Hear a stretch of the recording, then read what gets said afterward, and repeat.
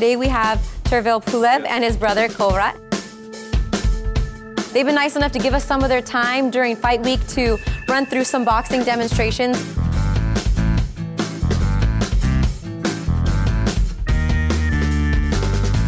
Today we have meeting with the kids, and I can show him more for sport, for boxing, because boxing is very nice sport, and